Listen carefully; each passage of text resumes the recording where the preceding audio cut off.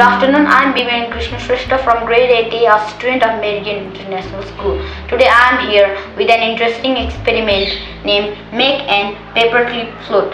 First of all, we require a glass of water, a tissue paper, a pencil and a paperclip. Let's start the experiment. First, we'll insert the tissue paper in the water. Then we'll place the paperclip on the tissue paper. After some time, we'll push the tissue paper with pencil without touching paperclip. Look, the paperclip floats.